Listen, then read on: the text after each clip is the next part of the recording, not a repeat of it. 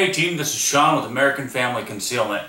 Today I wanted to do a channel update for you guys and also let you know what's going on as far as the products that we have that we're going to be reviewing.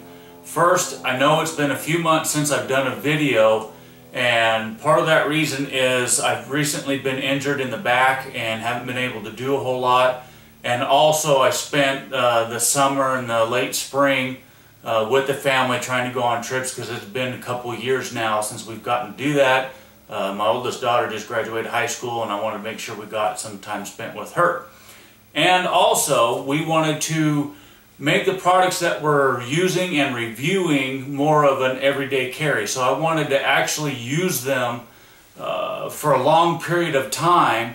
That way we can get a good honest review of how they work for our everyday carry and our everyday life as far as how they apply to my everyday life, whether it be everyday carry or competitions.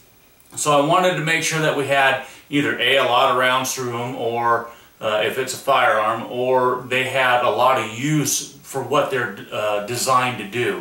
So I just didn't want to take them out on the range or take them outside and use them for a few minutes or just for a couple hundred rounds and say, yep, they're good, or get the initial impression of them. I wanted a good impression of them. I wanted to see how they lasted. So some of these products, you will find that we've spent weeks and weeks and weeks using them, and some of them been several months that they've been in my possession that I've actually used them.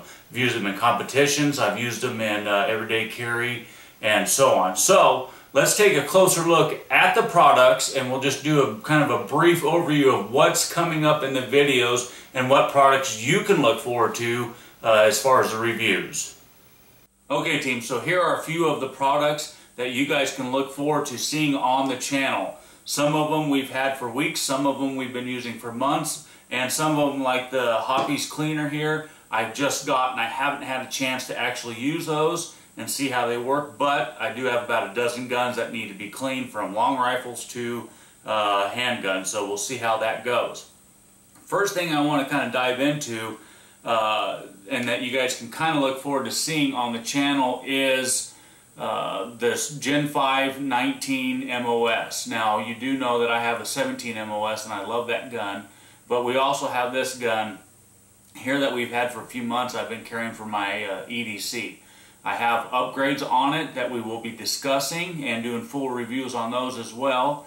And we've also made a couple modifications on there, but still within factory and manufacturer specs. So we'll be covering that as well.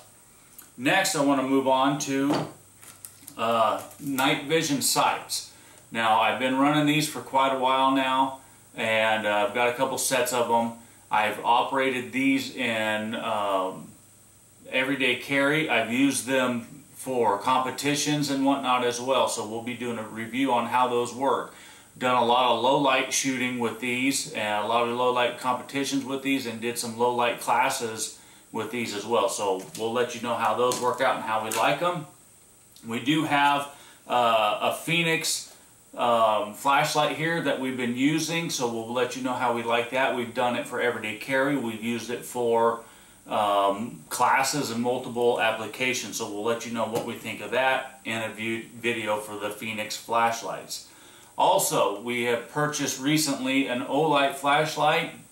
I will be using this one for a few weeks before we do a full review of this, but you can look forward to that coming up soon, because I've been using it for a little bit now, but not long enough to where I want to actually get the video out on that, so you can look forward to that as well.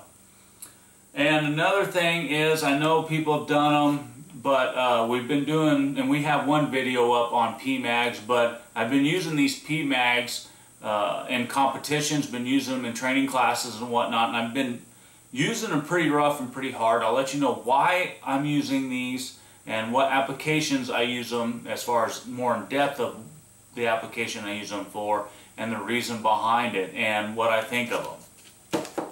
Next we have, let me lay these down, we have a Nomad Defense. This is a Nomad 9 frame that we've been using. We will be posting a full review video of this for the, it goes for a Gen 4 19, but it is Nomad Defense's frame. For that, we've been testing it and trying that out, carrying it, so we'll let you guys know what we think of that and do a full review of that.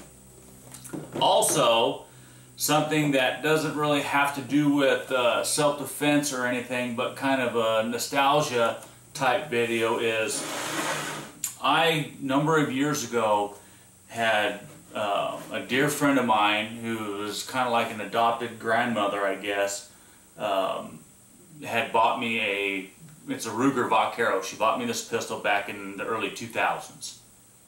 And the reason why I want to do a video on this gun is because, for one, something happened to it. I had to send it back to Ruger recently, and I really want to share the experience that I had with that. As far as dealing with the company, their turnaround time, and just how I was dealt with as far as, you know, how the customer service went on that. But also, it's a cool gun, and why I spent the money having it fixed and repaired.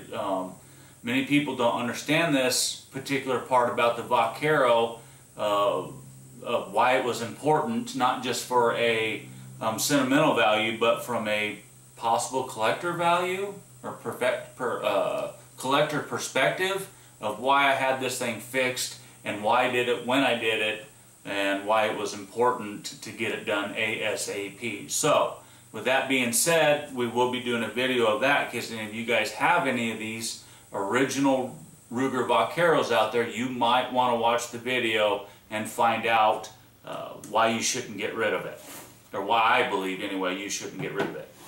So again, these are just a few, guys, a few of the products that we will be reviewing on the channel. We do have more, but I have a small table here, and I kind of wanted to keep it short and sweet.